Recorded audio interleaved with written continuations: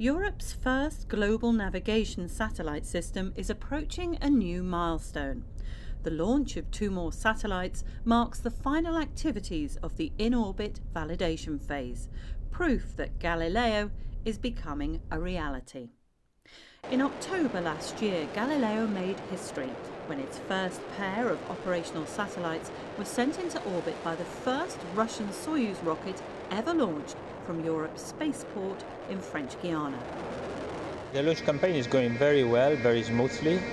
The reason is because the second one, we are taking all the experience of last year. We have improving activities and procedures.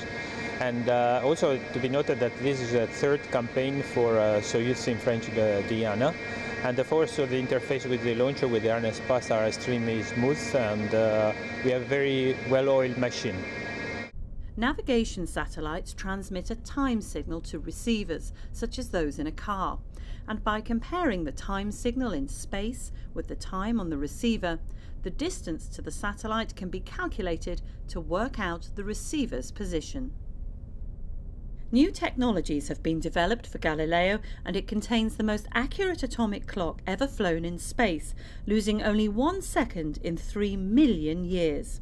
Essential when precision timing also plays a role in many applications, from transportation and financial transactions to the control of power stations and mobile phones. The in-orbit validation phase aims to qualify the Galileo system. When complete, it will consist of 30 satellites and remote ground stations around the world that will command and monitor the constellation and deliver navigation and timing services to users. Galileo has been conceived from the beginning as a global system. This is why we have to deploy our ground segment everywhere around the world.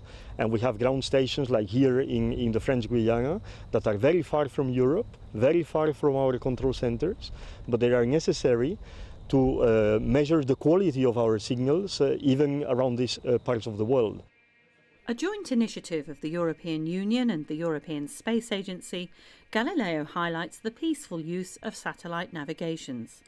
This civilian positioning system will work alongside the American GPS and Russian GLONASS systems that, unlike Galileo, are both controlled by the military.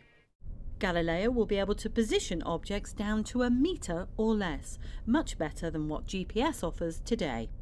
Furthermore, it will increase user confidence by reporting any satellite failures within seconds. Also with this launch, unlike previous satellites, a new service is on board to improve safety and emergency rescue operations. Another important capability of these 2 satellites is that they are flying an additional payload.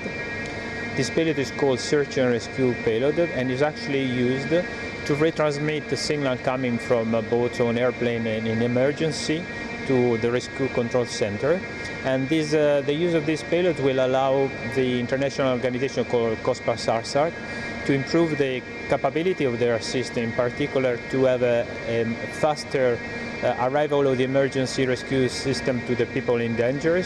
The new Soyuz launch pad is close to the Ariane facilities and, together with the addition of the new Vega small launcher, ensures that Europe has independent access to space and any satellite orbit.